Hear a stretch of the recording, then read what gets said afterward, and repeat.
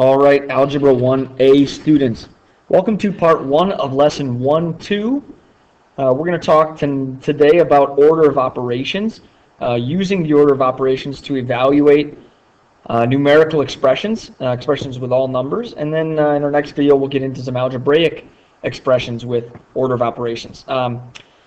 But for this video, the first thing that we need to talk about are exponents. Hopefully we understand exponents a little bit before getting here.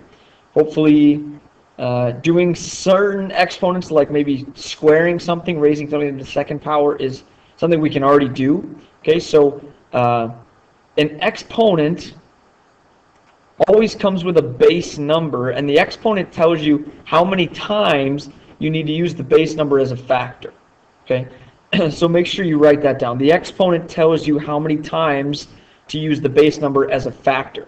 Now, when we talk about factors, we mean multiplying things together. Okay, so for example, when we see 2 to the third power right over here, because we have this 3 right here in the exponent, that tells me that I need 3 2's to be multiplied together. 1, 2, 3 2's all multiplied together. 2 times 2 is 4, times 2 makes 8. So 2 to the third power equals 8. Okay? So the exponent number, the little number up on top of the big number, tells you how many times to multiply that base number together by itself. So 2 to the third means 3 2's get multiplied together. Okay? If we did 5 squared, or 5 to the second power, that would be 2 5's multiplied together. 5 times 5, just 2 times, because there's a 2 here in our exponent. Okay? Now, most of your practice problems when we get to class are going to be asking you to simplify certain expressions. Okay? And we simplify a numerical expression by getting just a single number value. So one number value. To simplify means to get one number value, a single number value. Okay? So make sure you write that down. Simplify means to get a single number value. You can replace the word numerical with number. Single number value.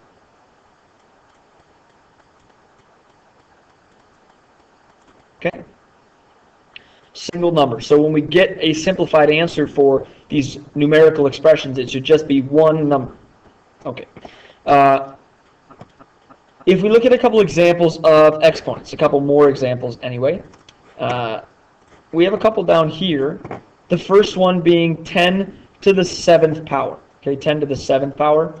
10 to the 7th power means they want 7 10's all multiplied together. 10 times 10 times 10 times 10 times 10 times 10 times 10. 7 times multiplied together. Okay. Now, powers of 10 are kind of special and kind of nice. We can certainly use a calculator for this. That would be okay with me when we get very large powers like this. But really, powers of 10 are just about how many zeros come after the 1. So what I want you to notice is 10 to the 7th power has 1, 2, 3, 4, 5, 6, 7 zeros. 7 zeros after the 1. So when we do 10 to the 7th power, it's a 1 with 7 zeros. If I asked you to do 10 to the 8th power, it'd be a 1 with 8 zeros. If I asked you to do 10 to the 10th power, it'd be a 1 with 10 zeros. Okay? 10 to the 2nd power, obviously, just a 1 with 2 zeros after it, or 100. But it's certainly okay to use a calculator for these kinds of things when we have to. 10 times 10 times 10 times 10 times 10 times 10 times 10. 7 times, because that's our exponent up there. Okay? Same thing when we're doing 0.2 to the 5th power. Okay, 0.2 to the 5th power. Now, your calculator will not always give you this answer. They might give you something weird in scientific notation. So we'll have to be careful of that. I will try not to give you too many problems like this where it's going to give you some crazy decimal with a lot of zeros in it. But here, when we see 0.2 to the 5th power, the thing I want you to realize is that the 5 tells me I need 5 0.2's all multiplied together. So 1, 2, 3, 4, 5 of them all multiplied together, and we get 0.00032 when we use our calculator for that. Okay? Now I would like you to try A, B, and C right here, simplifying these down, evaluating these powers. The one that may be a little bit tricky for you is letter B here, but I want you to write this one out. In fact, I'll do it for you right now. it's 2 over 3 times another 2 over 3 times another 2 over 3, right? Because it's 2 over 3 3 times. Now when we evaluate that, we just have to times straight across the top and straight across the bottom. Okay, no cross multiplying or anything crazy, just multiply the numbers on the top, that's the top, multiply the numbers on the bottom, that's the bottom of your fraction. Okay, so go ahead and take a look at A, B, and C here, simplify these powers down and get me just one number as an answer. When you've got those three answers, come on back and I'll show you what we should have here. Okay, the first one, 3 to the 4th power should be 81. 2/3 to the 3rd power should be 8 on the top of a fraction with 27 on the bottom of the fraction, 8 over 27. And then here, 0.5 to the 3rd is 0.125. And 0.125. Hopefully you got those three answers correct, and you're feeling pretty okay about evaluating exponents like these. Okay, evaluating exponents. The reason we have to be able to do that is because the order of operations is very, very important when we're solving math problems. Okay, we can kind of think about solving different, or let's take this example here, 2 plus 3 times 5 in two different ways. Okay, one of those ways would be to do 2 plus 3, which is 5, 5 times 5, which is 25. Okay, so one possible answer is 25. The other possible answer, of course, is 17, because we could do 3 times 5 first, right? Do the 3 times 5 first, and then when you get that done, then we do the add 2. Okay, so two different answers from just doing things in two different orders or two different ways. Okay, so it's important for us when we do math problems to get a set list or a set order of the way that we do things when we solve math problems. Otherwise, the person next to you might end up with 25 as an answer, and you might end up with 17. Okay, so here's the general order that we do things in. Okay, and there's this nice little acronym, GEMA, which is GEMA, G-E-M-A, and that stands for the order that we should do things in. Okay, so this is first, this is second, this is third, and then this is fourth. Okay, so the first thing we do is anything that has been grouped together already in the problem, usually by parentheses. Sometimes they'll use some square brackets, and sometimes it's actually things on the top of a fraction and the bottom of a fraction. We have to do those two first as well before we deal with the fraction part. Okay, so things or parts of the problem that have been grouped together already, most often in parentheses, are the things you do very, very first, right away when you start. Okay. Second, then we deal with all the exponents, like we were doing on the last slide. Okay, we deal with exponents, and by default, we also deal with radicals, things called square roots, which we'll get to later in this class. Okay, but exponents come next in the order of operations. After that, the M stands for multiplying, and then we know the opposite of multiplying is dividing. So multiplication and division, they're kind of the same thing in the order of operations, and we do those two things together, just going from left to right. Okay, so when we have multiplication and division, if there's more than one, we just go from the left side of the equation to the right side, doing the left side first and then the right side. Okay, left to right in the multiplication and division. Same thing with our last step then, addition and subtraction. So adding and subtracting things comes last. We know really the opposite of adding is just subtracting, so we put those two together in the same letter as well, the A for adding. Okay, so we have G for grouping, E for exponents, M for multiplication / division, and A for addition / subtraction. Okay, so GEMA, GEMA, make sure that gets in your notes. That is the correct order to do problems in, or to the steps to solve or simplify, I should say, numerical expressions. Okay, so if we look at a couple examples, let's look at a couple examples here. The first one that they give us here is in parentheses 6 minus 2 to the 3rd power divided by 2. Okay, so what I see here is there's some things in parentheses with a minus sign, there's an exponent, and there's a division sign.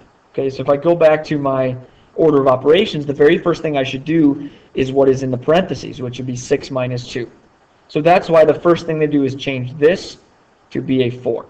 Okay, so now they have done the parentheses part, and they got an answer for that, 4. So now it's 4 to the third divided by 2 is the problem that I have.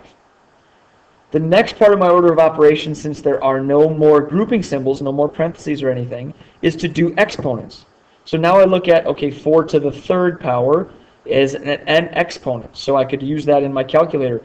4 to the third from our last slide just really means 4 times 4 times 4. If we do that on a calculator, we get 64. Okay, 4 times 4 is 16, times 4 is 64. Now, all I have left to simplify this problem, or this expression, is to do this division problem. 64 divided by 2, and we get a final answer of 32. Okay, so we had 3 steps there. Subtract inside the parentheses, raise 4 to the third power, or simplify that exponent, and then divide at the end. Okay. If we look at another example here, we have a fraction, basically. But we have some interesting things on the top of that fraction. 2 to the fourth power minus 1 divided by 5. Okay, 2 to the fourth power minus 1, and that's over 5. So the first thing that I need to do is deal with the top and bottom of the fraction separately. Now the bottom is already done. It's just a 5. It's just a number. But the top has some interesting things in it. So I have to look at the top of the fraction first. So that's where I'll focus my attention. And in the top of the fraction, I notice that I don't have any parentheses or anything, but I do have an exponent right there, 2 to the fourth power, and that's the thing I have to do first according to my order of operations. So 2 to the fourth power is 16, and then once I've done that simplifying of the exponent part, I just have 16 minus 1 left over here. 16 minus 1 is 15, so now the top of my fraction has gone from 2 to the fourth minus 1, where now it is just 15. Okay. Once I have done the top and bottom of the fraction and gotten each of those to just be a number, a fraction bar, remember, does mean divide. So I can just simply divide these two numbers, 15 divided by 5, and my final answer is 3. Okay. So following the order of operations, I get one single number answer, very simplified and very nice. I'd like you to try a couple of those now. I'd like you to try letter A, B, and C here. A, B, and C here. Simplifying these down following the order of operations. Okay, starting with your grouping symbols, which actually only show up in letter C, and then dealing with your exponents, then doing your multiplying and dividing, and then doing your adding and subtracting. So pause the video, take a look at those 3 problems, then come on back and I'll show you what we should get.